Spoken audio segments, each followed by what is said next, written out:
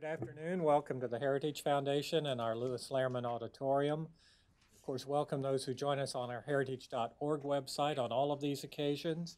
For our guests here in-house, we would ask that courtesy to see that our mobile devices have been silenced or turned off as we begin. And of course, we will post the program on the Heritage homepage following today's presentations for everyone's future reference. And of course, our internet viewers are always welcome to send questions or comments to speaker@heritage.org to participate online.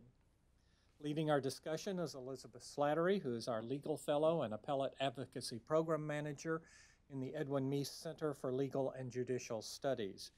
Her work focuses on the Supreme Court, separation of powers, judicial nominations, and a variety of constitutional issues.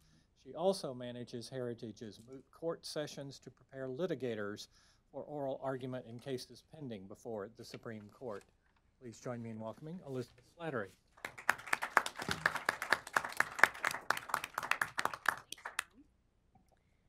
Are you secretly a racist? Do you harbor prejudices deep within your subconscious? Could you be bigoted without even knowing it? The answer is probably, according to a team of social psychologists who developed a test claiming to uncover unconscious biases.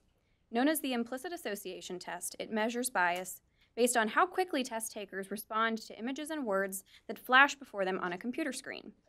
While this test has been hailed as proof of deep-seated racism in American society, before policymakers search for solutions, they should consider the growing body of research, including a new Heritage report, that suggests the test cannot predict real-world behavior.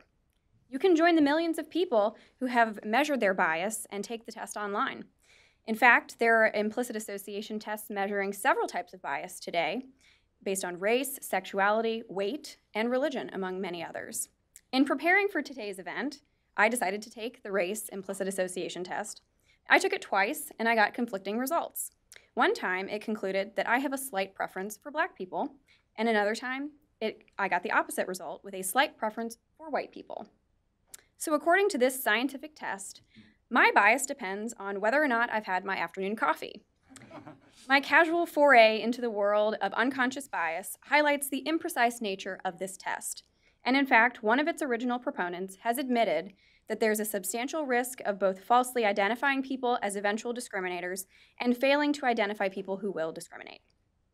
But warnings like this haven't stopped the media, the academy, and corporate America from jumping on the unconscious bias train. The legal community is following suit. The American Bar Association now offers elimination of bias credits for some of its continuing legal education courses. And there have even been some employment discrimination lawsuits based on claims of unconscious bias. But before it becomes further ingrained in law enforcement, banking, and many other industries, there needs to be a discussion about the broader social and political implications of the implicit association test. To kick off this conversation, we're fortunate to have with us today 3 experts who have studied race relations in America, and they all have concerns about the implicit association test and unconscious bias. In order to get to our panelists, I will keep their introductions brief. Althea Nagai is a research fellow at the Center for Equal Opportunity and a statistical consultant here in Washington, D.C. She has worked on numerous statistical studies in social policy, including racial and ethnic preferences in higher education, and the political and social attitudes of American elites, among many others. She received her bachelor's degree from the University of Hawaii and her PhD from the University of Chicago. Althea is the author of this new Heritage report that's hot off the presses. It's Why Claims of Unconscious Racism Fall Flat. You can pick up a copy outside the auditorium if you did not get one on your way in. Then we'll hear from Heather McDonald. She is the Thomas W. Smith Fellow at the Manhattan Institute and a contributing editor of City Journal. Her work covers a range of topics, including immigration, policing, homelessness, and race relations. Her latest book, The War on Cops, discusses how race-based attacks on the criminal justice system erode the authority of law and put lives at risk. She received a BA from Yale, a master's from Cambridge, and a JD from Stanford Law School. And then finally, we'll hear from Roger Clegg, who is the president and general counsel of the Center for Equal Opportunity, where he focuses on legal issues arising from civil rights laws. He served in several posts in the Justice Department during the Bush and Reagan administrations, including as Deputy Assistant Attorney General of the Civil Rights Division. Roger is a graduate of Rice University and Yale Law School. So with that, I'm going to turn it over first to Althea.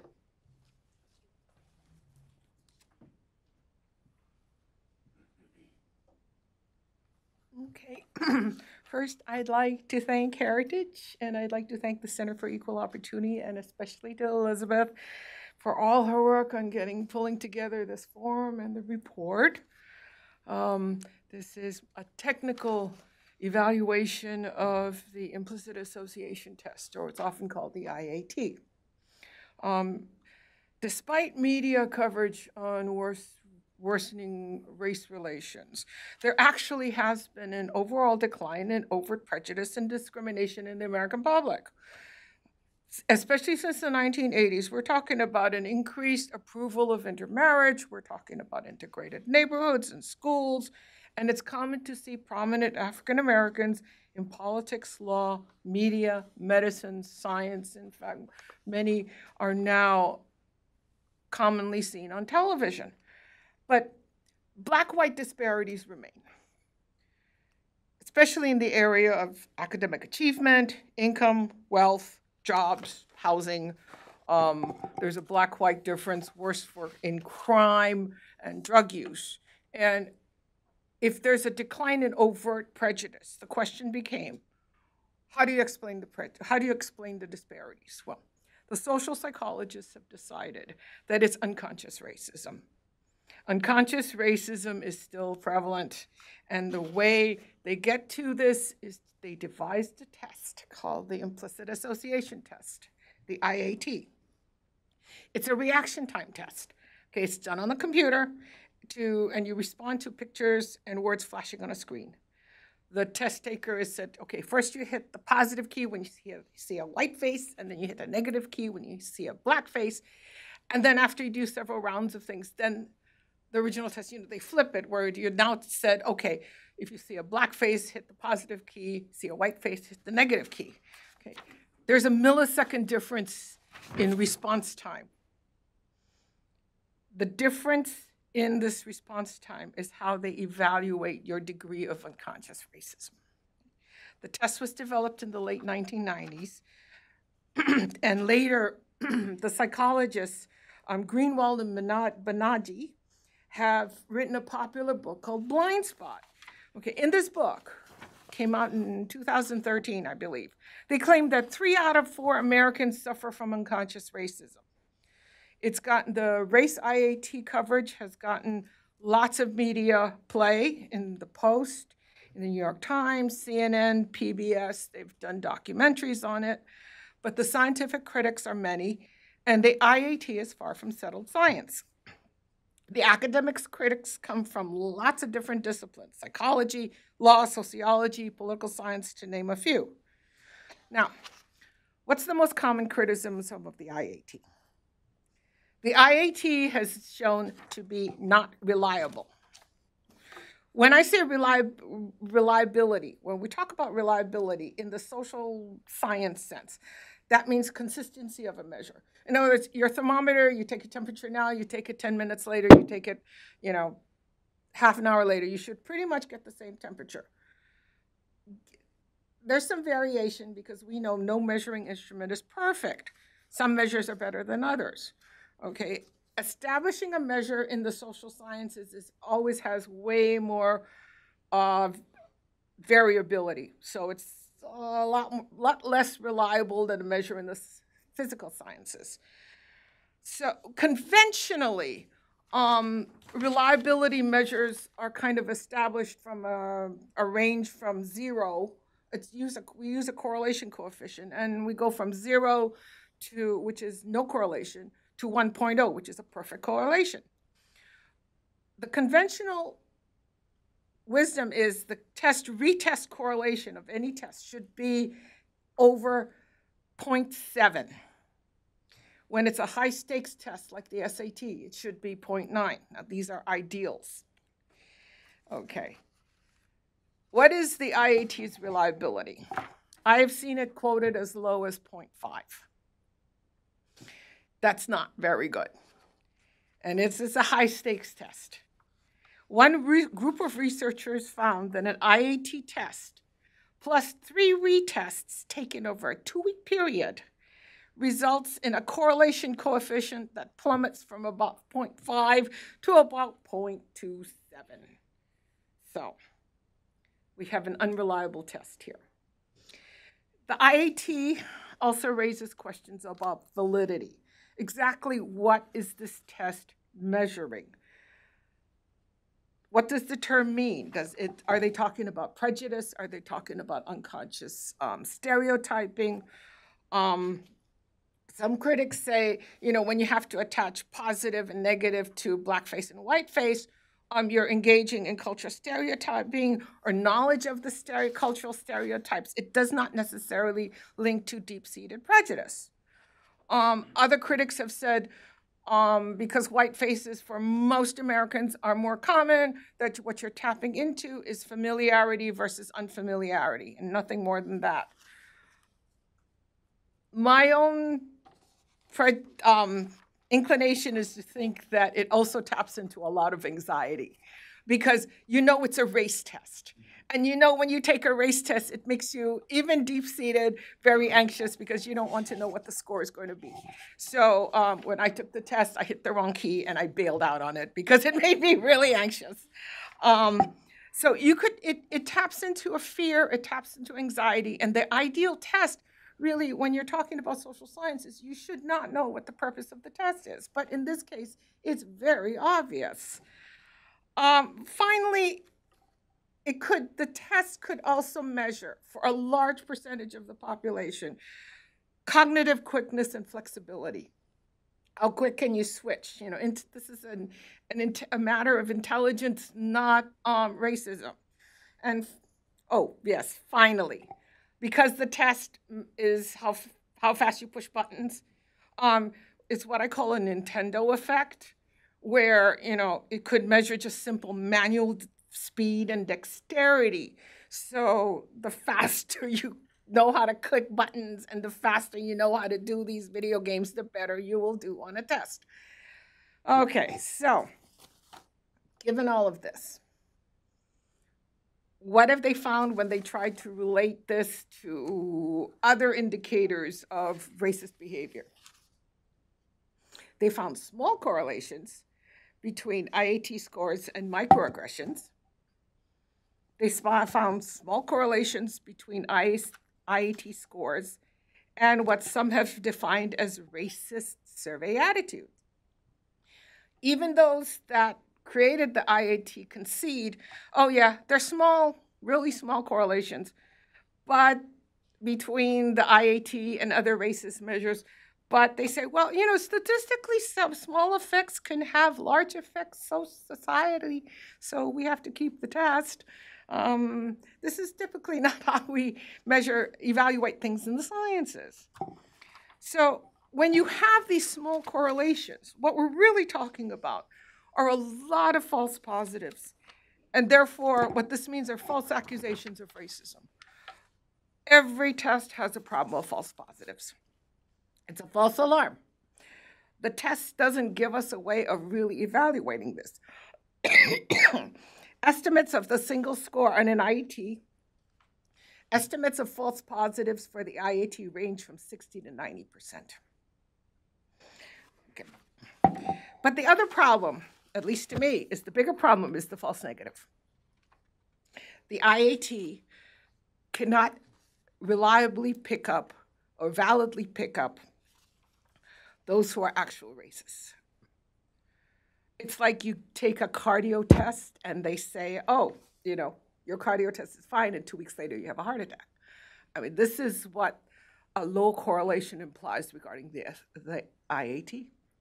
You may take the test. It may say you're not unconscious racist, but you may actually harbor racist attitudes. You just know how to take the test. So putting it together, what does it all mean? It's not a robust test. It's a high-stakes test. Academics have advocated routinely using it in universities. The American Association of Medical Colleges are encouraging admissions committees to use this so they can screen out and become more sensitized to rejecting candidates. Excuse me. Yeah, of course, it's been advocated for use in police training. Someone advocated using it to screen jurors. So there's a wide range of possibilities here, and they've started to introduce these in lawsuits on employment law. We don't know whether if you randomly assign admission committee to take the test or not take the test, I mean, do they actually do better admitting more Blacks? We don't know. They've never done the follow-up. And these are medical schools. This should be done. The possibilities of use of this test and abuse of this test are really many. But many of the corporations and institutions that are advocating this test are basically now saying, oh, if 3 out of 4 Americans are racist, then they simply jump right into hiring the outside consultant. They go into re-education, retraining, and with hopes that the disparities decline, or at minimum, by doing this, I think they probably just protect themselves from lawsuits. Thank you. Thank you, Althea.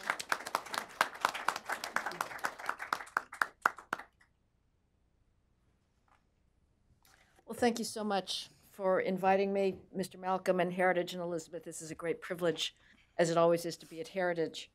And especially to follow Ms. Nagay and her excellent presentation and report, which comes none too soon.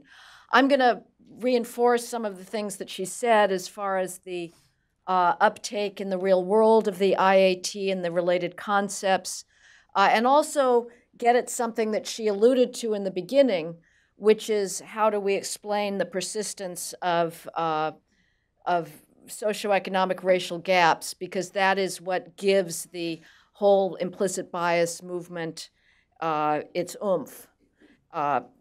So few academic ideas have been as eagerly absorbed into public discourse in recent years as implicit bias.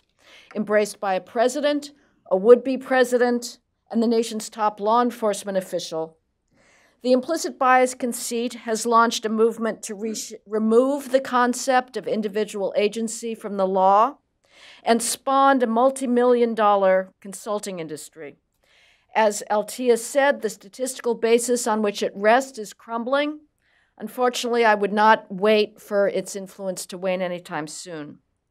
The need to plumb the alleged unconscious to explain ongoing racial gaps arises for one reason.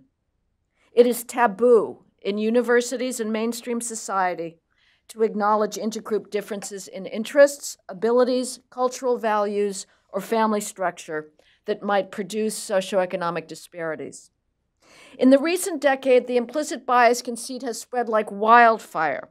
President Barack Obama denounced unconscious biases against minorities and females in science in 2016. NBC anchor Lester Holt asked Hillary Clinton during a September 2016 presidential debate whether, quote, police are implicitly biased against Black people. Clinton answered, not surprisingly, quote, Lester, I think implicit bias is a problem for everyone, not just the police. Then FBI Director James Comey, perhaps not a big object of affection in this room, but I have to say I still hold a soft spot in my heart for him thanks to his confirmation of what I've called the Ferguson effect. But he claimed in a 2015 speech that, quote, much research points to the widespread existence of unconscious bias.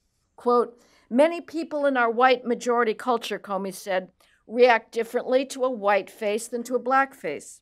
The Obama Justice Department packed off all federal law enforcement agents to implicit bias training, and Clinton promised to help fund local police departments in doing the same for their departments, but many of which already began the whole implicit bias charade following the shooting of Michael Brown in Ferguson in 2014. A parade of journalists have confessed their IAT revealed preferences, including Malcolm Gladwell in his acclaimed book, Blink.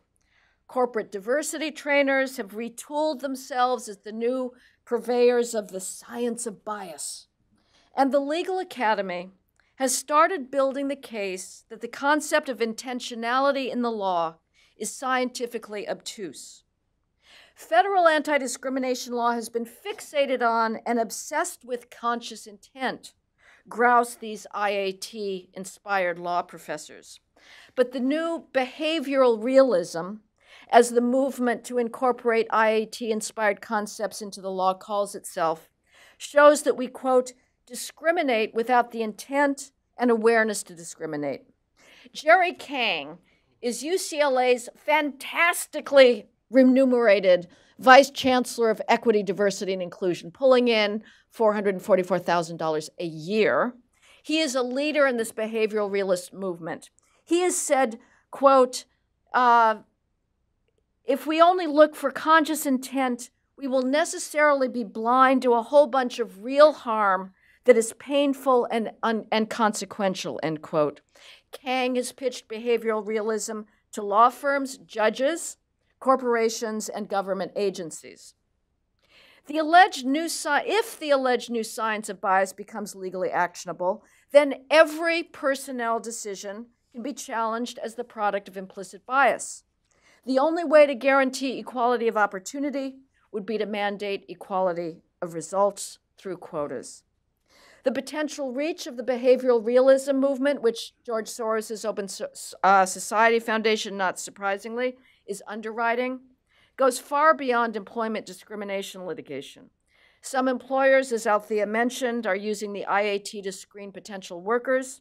More and more college administrations require members of faculty search committees to take the IAT to confront their hidden biases against minorities and female candidates. Promotion committees at many corporations undergo the IAT.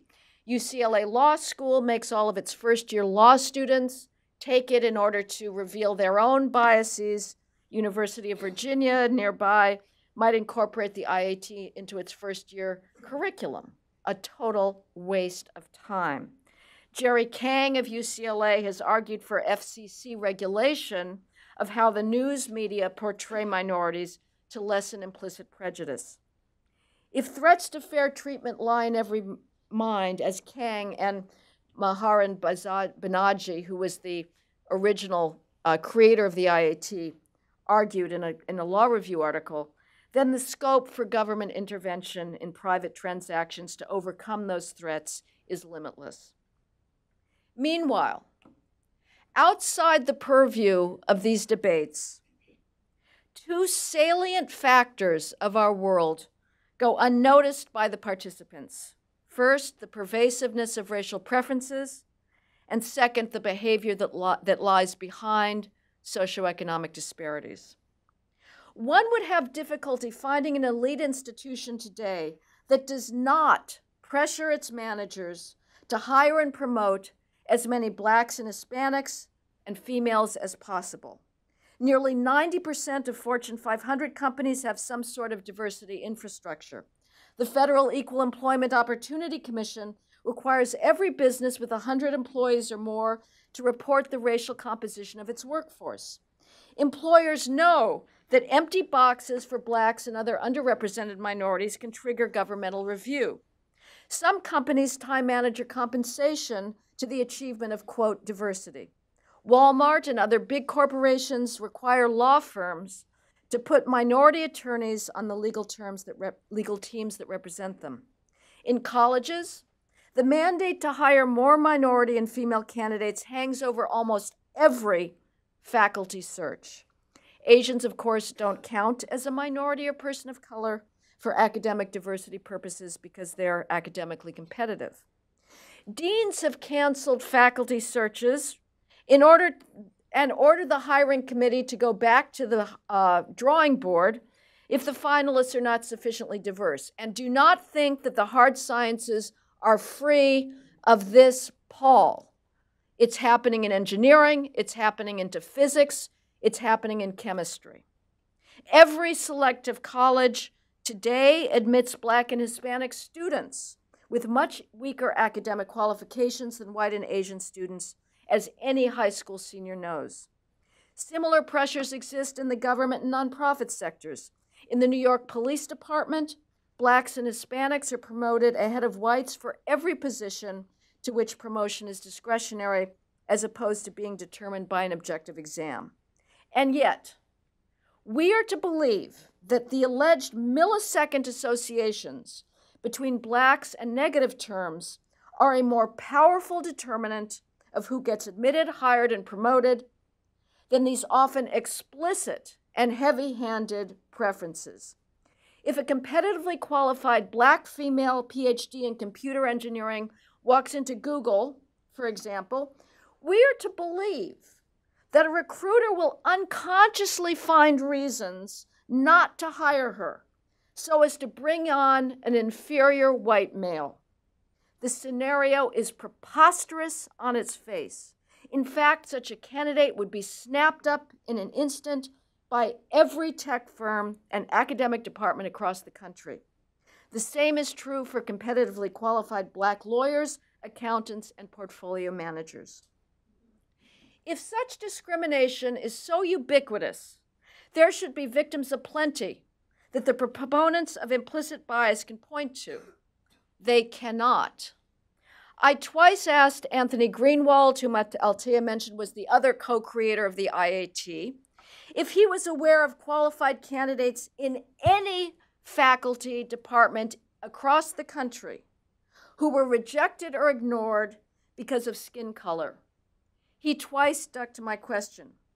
I twice asked Jerry Kang's assistant if Vice Chancellor Kang were aware of any faculty candidate anywhere who was competitively qualified who did not get the job because of race or gender. Same silence.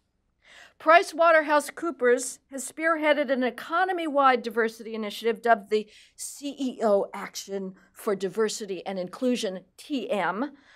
200 CEOs have signed a pledge to send their employees to implicit bias training.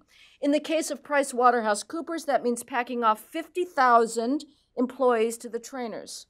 And any organization spending a large sum of money on a problem would presumably have a firm evidentiary basis that the problem exists.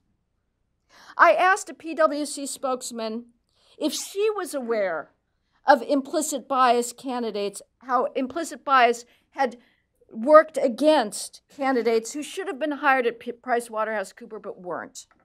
In a laborious phone exchange, she answered, quote, "Everyone has unconscious bias. I'm not saying that anyone is not being hired or promoted, but it's part of the workplace and it's the science," end quote.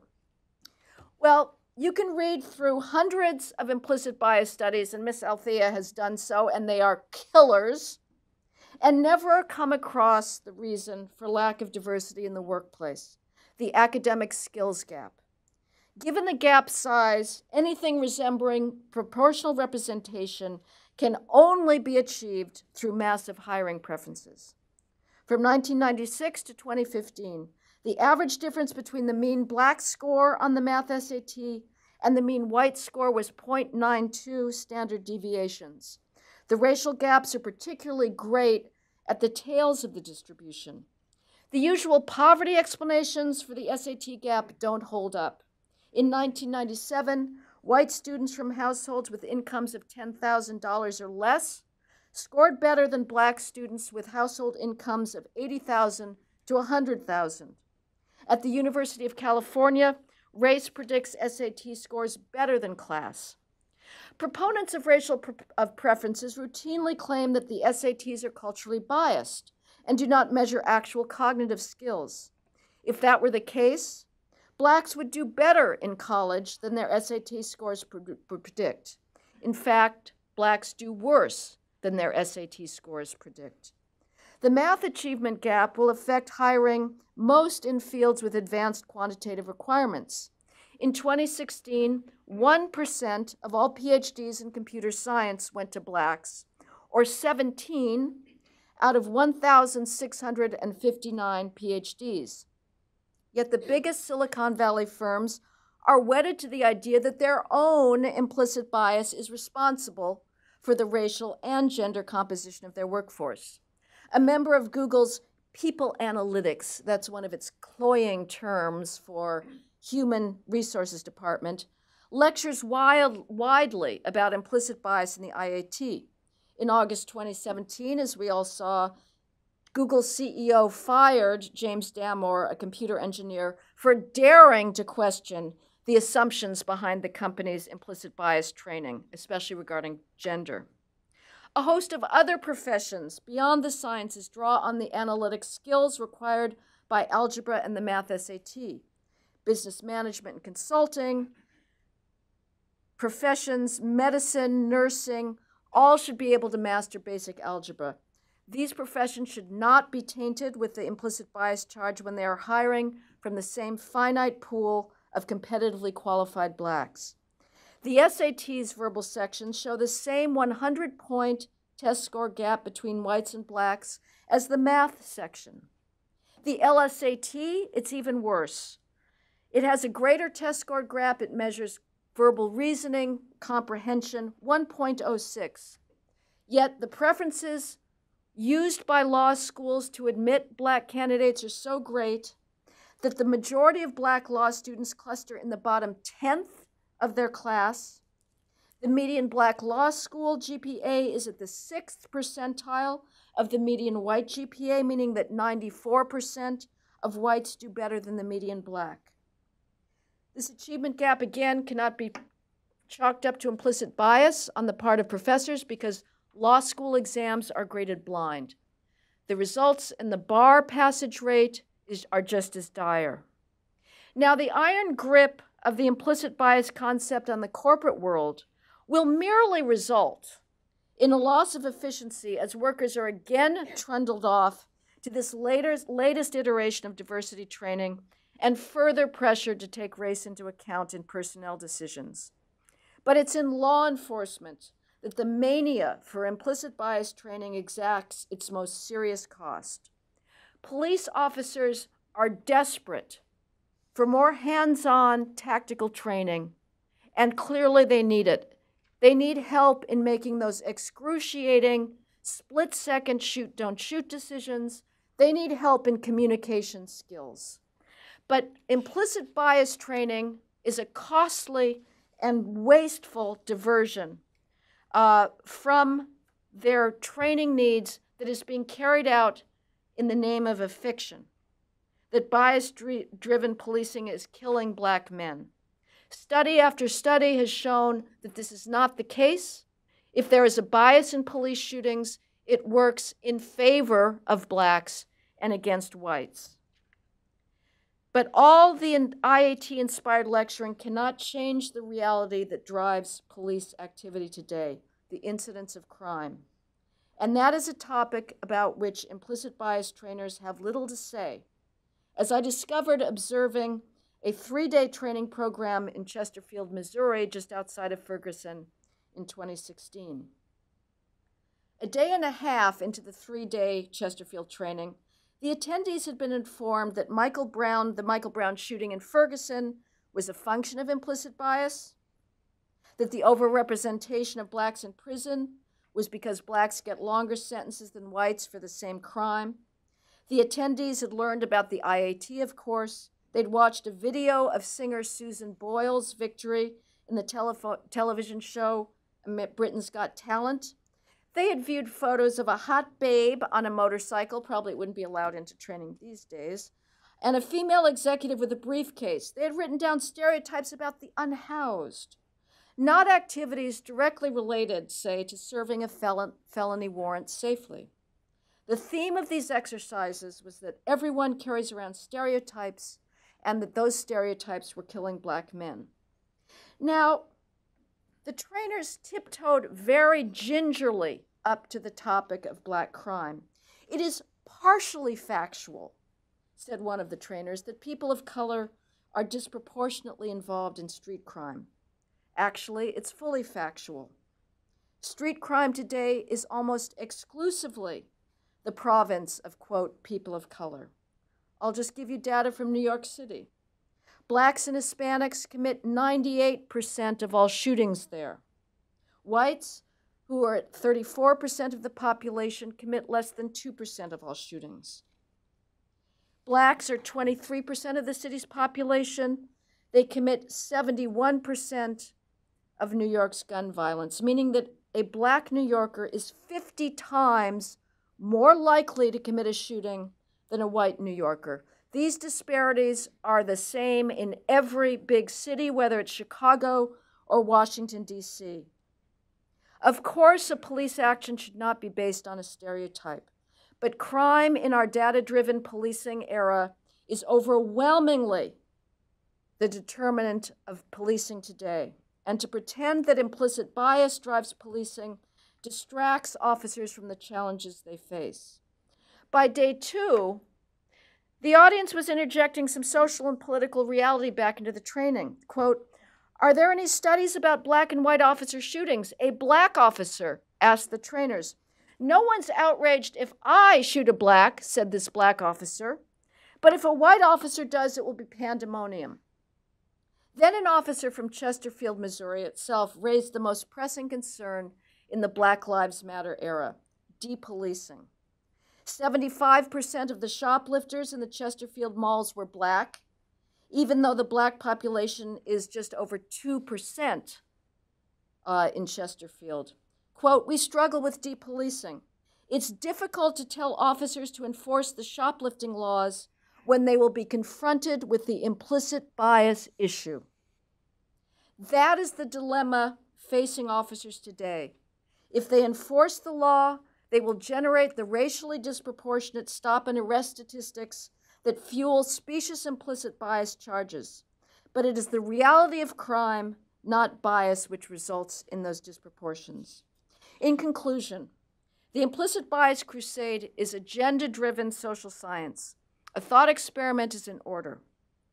If American blacks acted en masse like Asian Americans for 10 years in all things relevant to economic success, if they had similar rates of school attendance, paying attention in class, doing homework and studying for exams, staying away from crime, persisting in a job, and avoiding out-of-wedlock child rearing, and we still saw racial differences in income, professional status, and incarceration rights, then it would be well justified to seek an explanation in unconscious prejudice. But as long as the behavioral disparities remain so great, the minute distinctions of the IAT are a sideshow.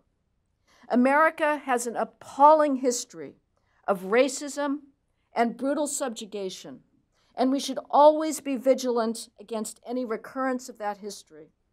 But the most influential sectors of our economy today practice preferences in favor of blacks. The main obstacles to racial equality lie not in implicit bias, but in culture and behavior. Thank you for your attention.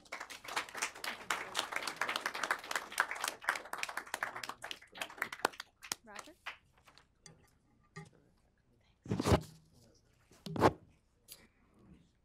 Wow. I think that this panel so far shows that the radical feminists are correct, that men are superfluous. I will just add a few comments to what Althea and Heather and Elizabeth have said. Is there such a thing as unconscious bias? Sure.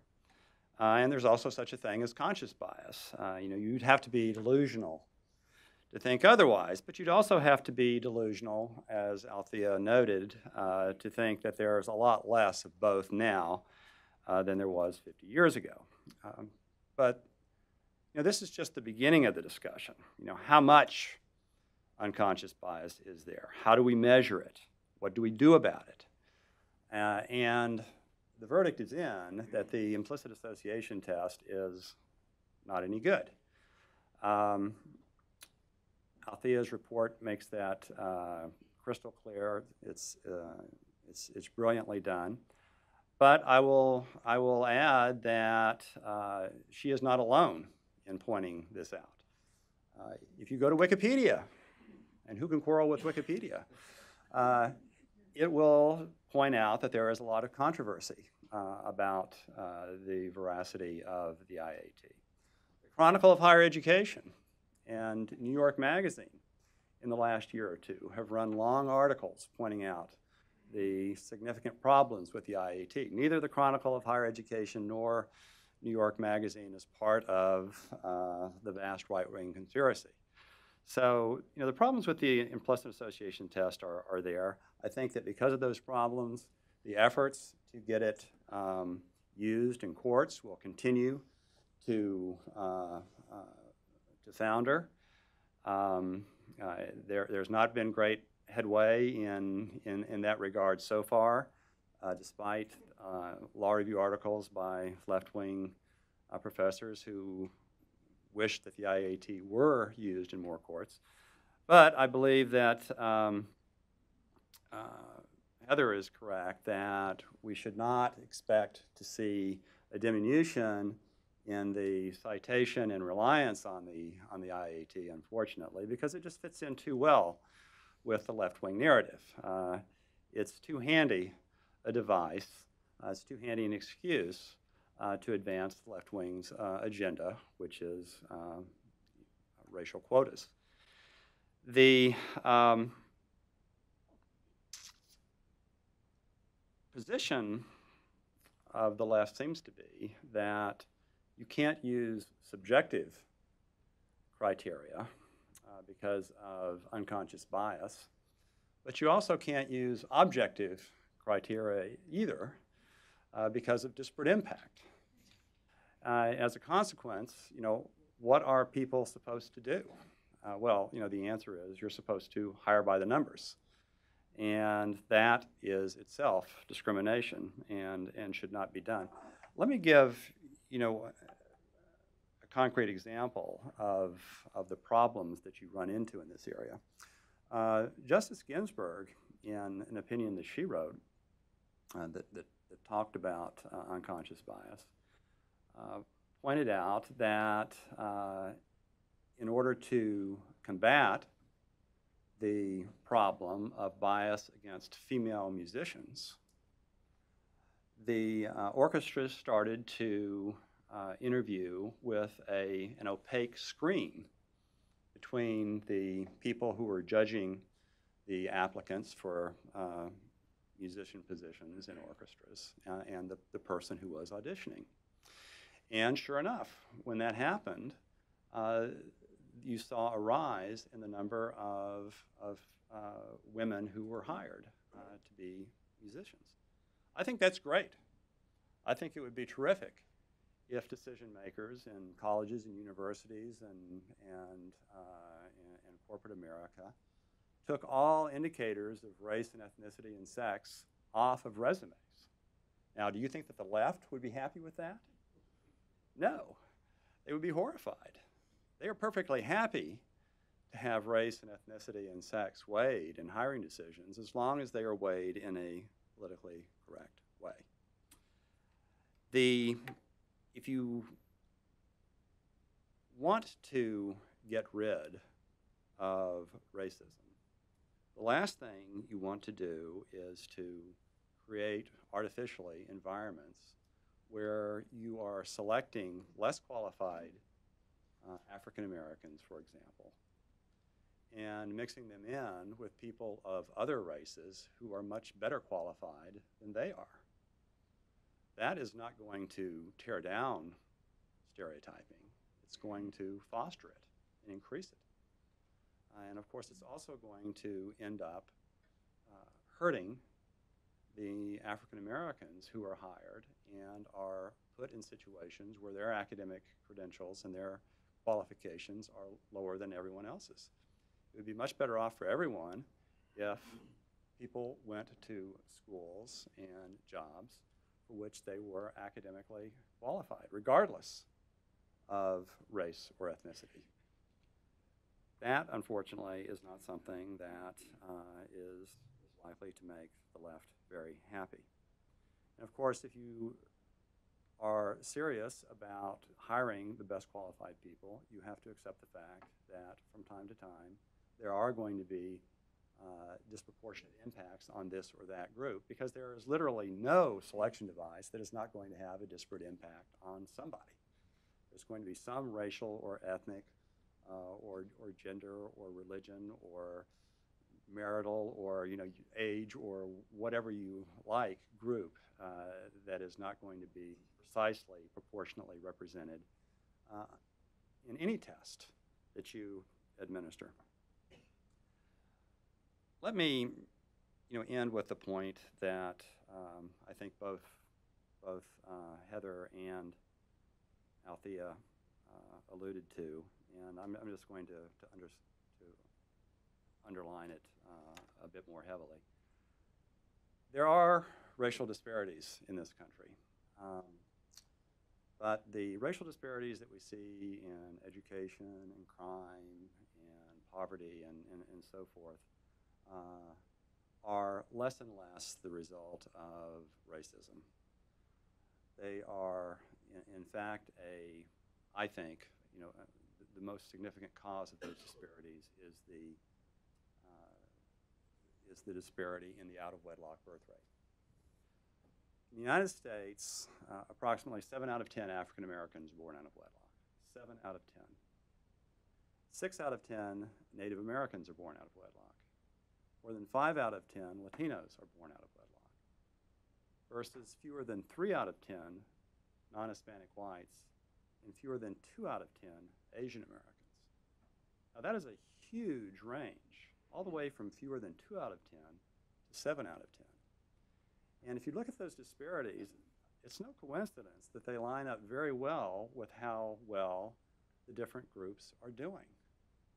Children do better when they are raised in a home that has two families, or that has two parents. Anybody who's been a parent knows that it's a tough job. It's a tough job with two parents. It's much more difficult with one parent. And it should be no surprise that you see these disparities in crime, in how well people do educationally, you name the social measure, and children do better if they are brought up in a home with two parents. That's the takeaway, I think, from all of this. Thank you very much. Thank you, Roger.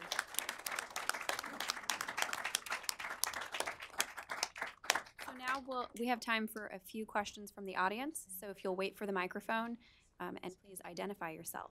Start here. No, Milton Grenfell.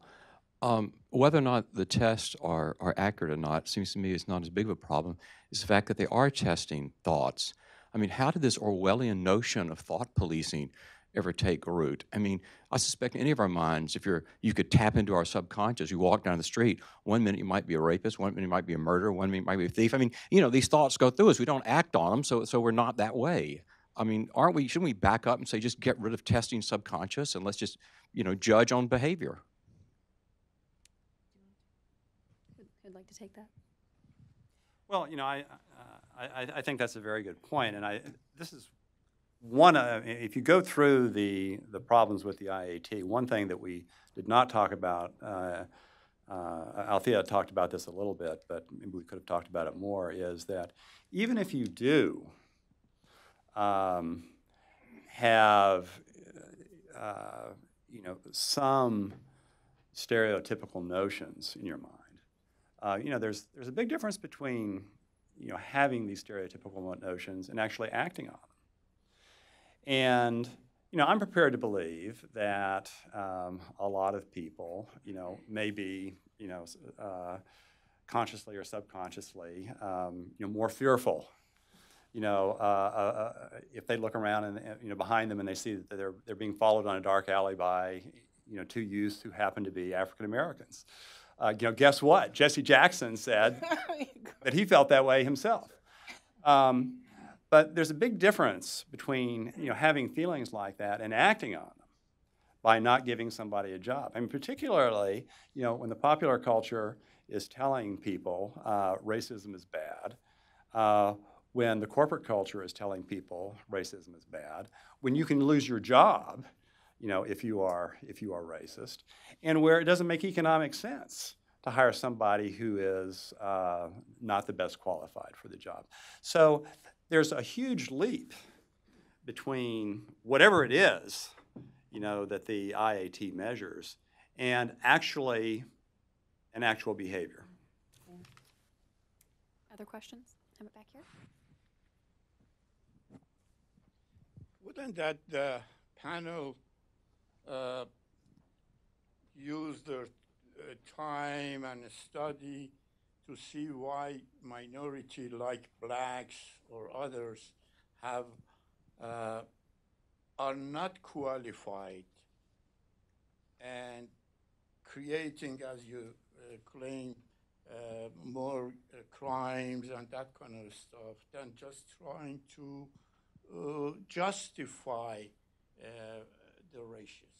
Another my question is that why do you, in the past centuries, still the issue of race and issue of black, white minorities is more important in this country? Why should it be already eliminated? Has anybody studied that? Well, I would just, if I understood your question, why do we still see the persistent gaps? And I think Roger put his finger on it. It is, above all, the growing breakdown of the black family that results in the crime rates, the dropping out of school, the lack of socialization, the lack of the ability to defer gratification. So that really, I think, is driving these ongoing gaps as far as why it's more here, or we're more conscious of it here than elsewhere. Obviously, again, our history is very, very bad. And I'm somewhat sympathetic to the skepticism on the left that we could possibly have turned that around. But history shows there are sea changes in sentiment. And, you know, the chestnut that's always invoked is attitudes towards homosexuality and gay marriage. I mean, that is just, in a very brief period of time, a remarkable shift in cultural sentiment in this country. And I would say when it comes to race, that is also the case. I would be even more emphatic than Roger. To even posit that these unconscious biases are at work requires ignoring the explicit preferences that are at stake in virtually every hiring and promotion in elite institutions in the private sector and in the public sector. So it does not hold up. I mean, of course, we have rational stereotypes. I mean, there's a guy that is studying stereotypes, and it turns out that most stereotypes are accurate. Of course, we have those stereotypes, but based on behavior. But the culture now is set to completely override them.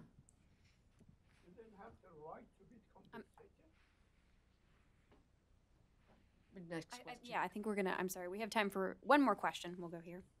Let me just add one.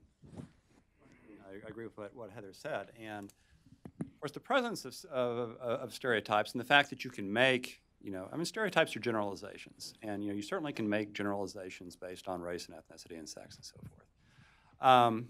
I think that we should fight against that. I think that we should do our best to judge people as individuals. The fact that stereotypes exist is not a justification for them. But again, how do we fight, stereotypes? The last thing that you want to do, if you're serious about fighting stereotypes, is to create situations where the minorities who are being stereotyped against are being set up to fail. Where, I mean, if the University of Michigan says, we're a very elite institution, and you've got to be really smart to get in here, unless, of course, you're African American, then our standards are not quite so high. Well, how does that message fight stereotypes? The way that fight stereotypes in the United States is to invoke our motto, our original motto of e pluribus unum. We're all Americans. Nobody gets a preference. Nobody gets discriminated against. Nobody gets discriminated in favor because of your skin color or what country your ancestors came from. That's the way that people should be evaluated, as individuals. And the fact that, there may be generalizations, should be irrelevant. That's what our laws say. Our laws say that, just because, statistically you may be less likely to have a high school diploma if you're black than if you're white, that doesn't give an employer the right to decide that, well, rather than ask people if they have a high school diploma, we're just going to assume that whites have them and blacks don't. That's not allowed under our civil rights laws, and they shouldn't be. we should be focused on treating people as individuals. No preference, no discrimination one way or the other. No politically correct discrimination, no politically incorrect discrimination either. Well, with that, we've come to the end of our hour, so please join me in thanking our panelists.